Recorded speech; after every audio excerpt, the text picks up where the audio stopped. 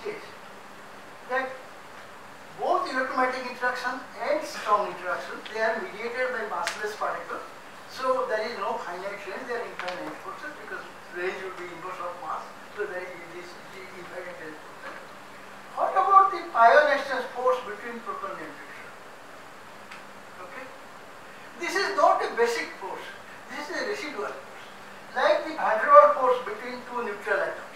When two neutral atoms come very close, so that the intra-atomic distance is comparable to inter-atomic distance, then the attractive force between unlike charges and the repulsive force between like charges do not exactly cancel. So there is a short range residual force left which is responsible for binding atoms in a molecule. Okay. Similarly, when the proton and neutron, which are 3 quarks, when they come very close together, so that the distance between them is of the order of Fermi, which is size of the proton, then the repulsive force and attractive force do not exactly cancel. There is a residual short range force left, which is this the strong nuclear force, okay, which binds proton and neutron in nuclei. Nuclei are analogous, so the protons are quark atoms, neutrons are quark atoms, nuclei are analogous to the molecules. So this force is analog of the van der Waals. Okay? But there is one basic force which is a short range force, that is the weak interaction. Let me introduce this along with two other related entities, weak isospin and neutrinos. I told you the proton and neutron are made up of quarks. But there are two kinds of quark, up quark and down quark. Up quark carry charge 2/3 in electronic charge units. Down quark carries charge -1/3. Okay? The neutron is made up of 1 up quark and 2 down quark, so the charge is 0. Proton is made of 2 up quark, 4/3 charge, 1 down quark -1/3, so charge is +1. Okay? Now again you see, the charge difference is 1 unit in this case, just like proton and neutron. So that suggests that this pair is an isospin doublet carrying isospin projection +up and -up, and this 1 unit difference in the isospin projection is showing up as the charge difference. Except that this is not nuclear isospin, this is weak isospin. This is responsible for weak interaction, this acts as the charge for weak interaction. Just like electric charge responsible for electromagnetic interaction, color charge responsible for strong interaction, this isospin is responsible. Finally, electron itself is accompanied by an isospin partner called neutrino, which carries 0 electric charge, this is -1 electric charge. Again, this is the charge difference 1 unit, which reflects the fact that these are the isospin projection +up, this is the isospin projection -1. Together they constitute one isospin. Okay? The most common form of weak interaction is neutron beta decay. Neutron decays into proton, emitting an electron and antineutrino. The basic process is one of the d quarks of the neutron goes into an up quark, emitting an electron and an antineutrino. Okay, so this is illustrated here. Okay, down quark going to up quark, emitting electron. And this force, this interaction is called weak interaction, and this is mediated by a massive boson called W boson. This is a charge boson because D is going to use, so it has charge 1 is very emitted, so this is the charge W boson which mediates weak interaction. Clear? Any questions so far?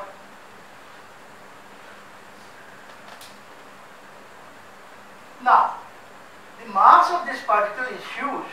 It has a mass of 80 GeV, 80 times as massive as particle.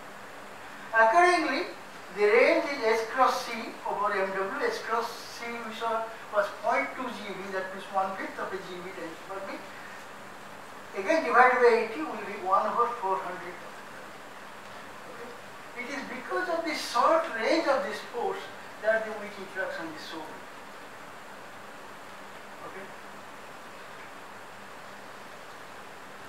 Okay, we are almost there, except that in nature there are 3 pairs of quarks and 3 pairs of neutrons. Okay? So the basic constituents of matter are a dozen of particles. They are spin half particles, that's why they are called fermions, they are called matter fermions. They constitute 3 pairs of leptons, electron, mu, tau, along with their associated neutrinos, and 3 pairs of quarks, up, down, strange, charm, bottom and top. They are arranged here in increasing order of mass, shown in red in GeV units.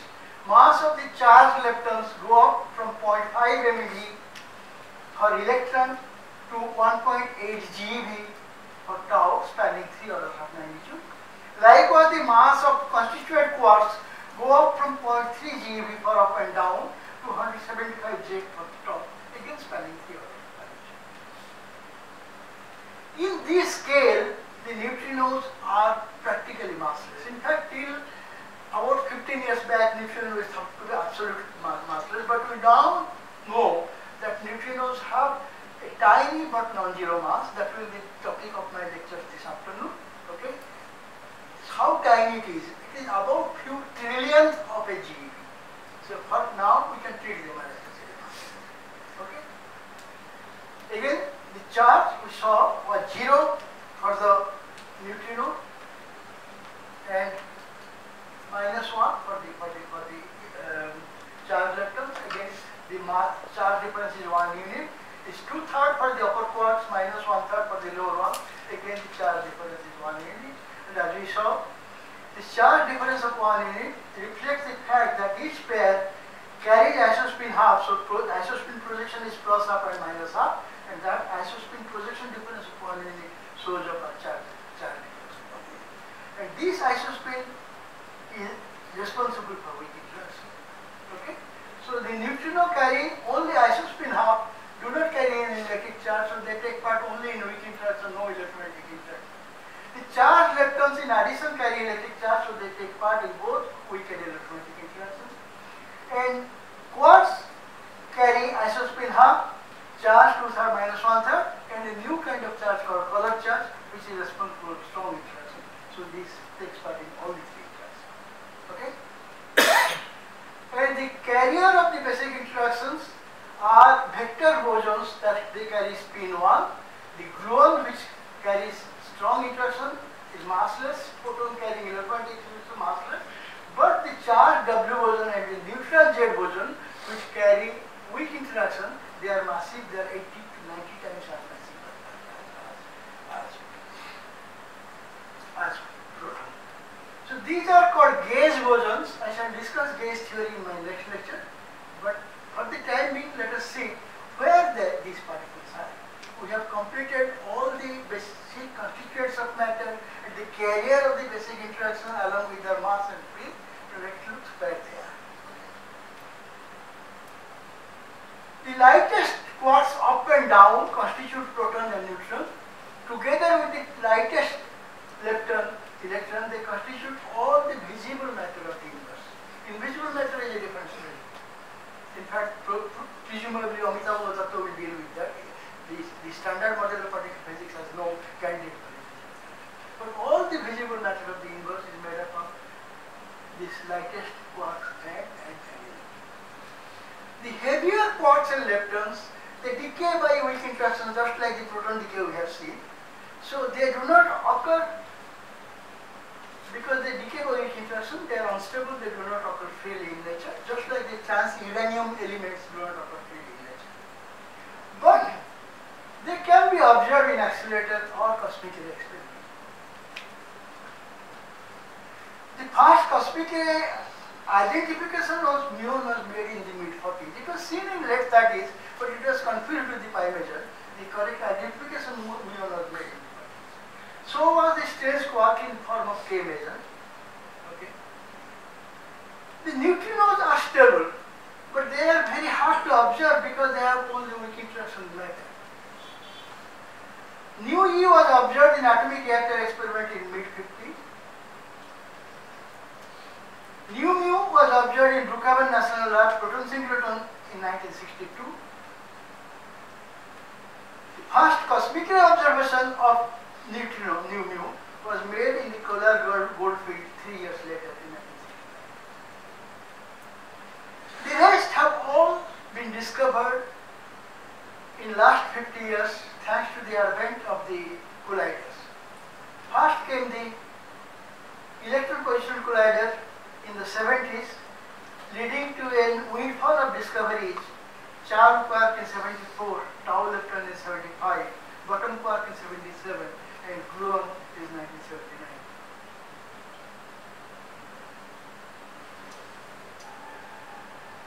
Like William Wordsworth has said, bliss what is to be alive in that dawn and to be young was the very heaven. I happen to be young in that dawn. Sudhakar was referring to Charco. So one was discovering a new particle every other year. Okay. Then came the Peabody collider, the CERN collider discovering W and Z boson in the mid-80s, the Fermilab collider discovering top quark in the mid-90s, and finally the new tau was discovered as the fixed target experiment. Okay. So as you see, the colliders have been the main workhorse of particle physics over the last 50 years, and they are likely to remain so into the next 50 years. So let us describe briefly what these colliders are. Before that, let me spend one slide on what is called a fixed target synchrotron machine. A synchrotron machine consists of a circular vacuum pipe surrounded by a set of bending magnets shown in red and accelerating RF cavities in between shown in yellow here. A particle beam at a relatively low energy is injected into this vacuum pipe, and throughout the course of acceleration, as the energy is increasing, velocity is increasing, the Lorentz force on the particle, E times magnetic field times velocity, is balanced by the centrifugal force. So EV is balanced by mv over r. So as the velocity is increasing, the magnetic field is synchronized to increase simultaneously so that the radius remains constant. You see the enormous advantage synchrotron achieves over a cyclotron.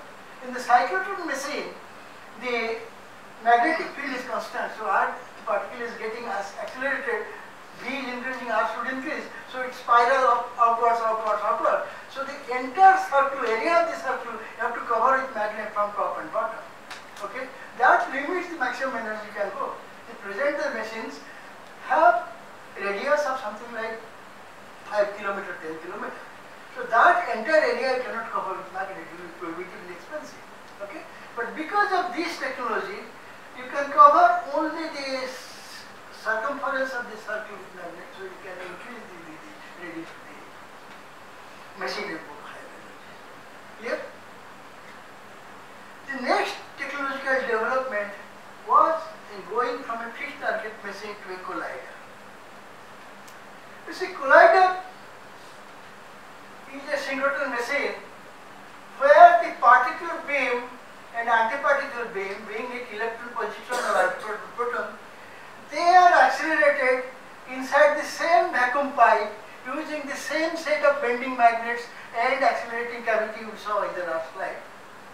Thanks to their equal mass and opposite charge, the particle beam and the antiparticle beam, they go around in same orbit in opposite direction on top of one another throughout the course of acceleration. This is called the acceleration mode, and when the acceleration is complete, they are made to collide head-on at the collision points by switching their orbits with a magnetic switch. Now this is the collision mode. In this mode, the particle beam and the antiparticle beam keep on colliding with one another repeatedly, turn after turn, day after day, month after month. In fact, the collider spends bulk of its running time in the collision mode.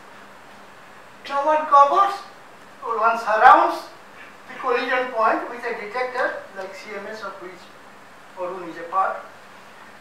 The detectors detects what is coming out of this collision. Okay? The advantage of a collider over a fixed target accelerator is an enormous gain in the low-range invariant energy, because low-range invariant energy is the only physically meaningful definition of energy, because it does not depend on the frame of the observer. Okay? And you know that low-range invariant energy is same as the center of mass moment, center of momentum energy. You see, a collider, let us see how big is the energy. A collider, the lab frame is same as the center of momentum frame. So center of momentum energy is simply twice energy, because center of momentum is because net momentum is 0. Okay? So low-range invariant energy, which net energy square minus net momentum square will be net energy, twice beam energy. In contrast, if you have a fixed target at rest here, consists of say proton, okay, and the beam has energy E prime, then the low-range invariant energy will be Choktek.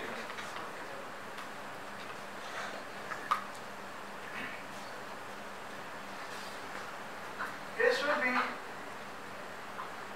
P plus P prime whole square. Okay? So root S will be P prime square plus P square plus 2P dot P prime. Now, P prime square, P square are the mass squares. Okay, that is 1 GeV. Too small, forget that. And P dot P prime, the only surviving term will be energy term, because momentum of the target is 0, and the energy of the target is rest mass energy. So it will be twice target rest mass m times beam energy prime. Okay? Now let us see in a real life experiment. Tevatron collider at Fermilab has beam energy of 1 TeV, that is 1000 J. So low-range invariant energy root S is 2000 J. The equivalent beam energy of a fixed target machine will be from this expression S over twice m, which is proton target mass. So it will be root S is 2000, so it is 2000 J square over twice into proton mass 1 GeV, so it is 2 million. So energy gain is factor of 2000 higher, not factor of 2 higher. Okay? Okay? Because the only physically meaningful definition of energy is low-range energy. And for an electron-positron collider, the energy gain will be another factor of 2000 higher, because the electron mass in the denominator is 2000 times lower than proton mass. Okay? So that shows you the enormous technical advantage which a collider brings over a fixed target machine at practically no extra cost. The same short synchrotron has been converted into collider.